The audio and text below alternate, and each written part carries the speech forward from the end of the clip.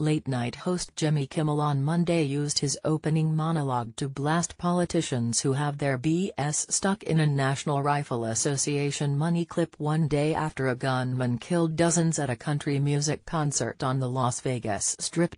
Kimmel called out politicians he indicated were soft on gun laws.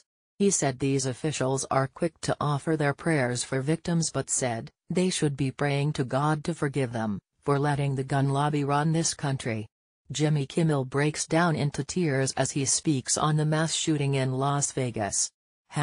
#Pray for Las Vegas, praying gesture, pic.twitter.com/SklugSoPBS8, Dylan, at Dylan's Fresh Take, October 3, 2017. When someone with a beard attacks us, we tap phones, we invoke travel bans, we build walls, we take every possible precaution to make sure it doesn't happen again.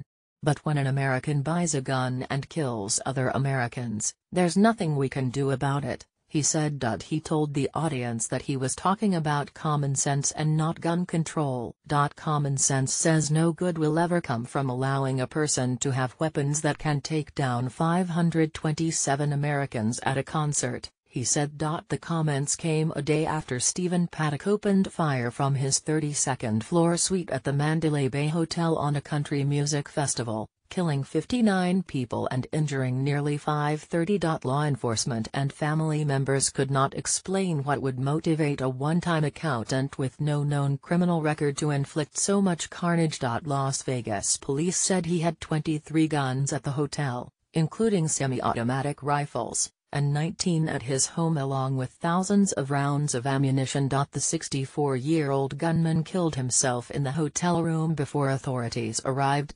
Kimmel said, it's too much to even process, all these devastated families who now have to live with this pain forever because one person with a violent and insane voice in his head managed to stockpile a collection of high-powered rifles and use them to shoot people.